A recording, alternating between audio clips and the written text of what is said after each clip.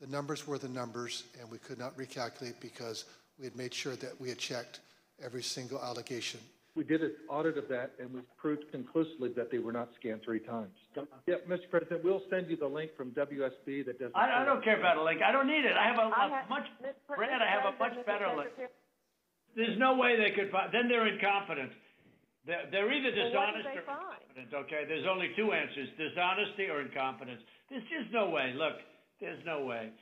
The ballots are corrupt, and you're going to find that they are, which is totally illegal.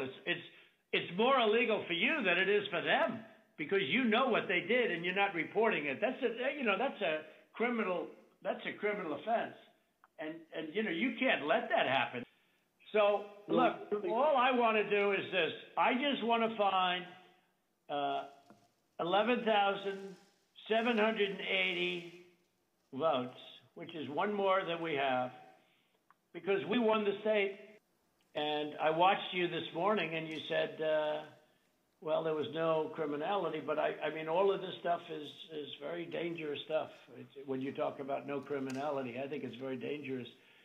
Why wouldn't you want to find the right answer, Brad, instead of keep saying that the numbers are right? So look, can you get together tomorrow? And Brad, we just want the truth. It's simple. And everyone's going to look very good if the truth comes out. It's okay. It takes a little while, but let the truth come out. The real truth is I won by 400,000 votes, at least. So what are we going to do here, folks? I only need 11,000 votes. Fellas, I need 11,000 votes. Give me a break.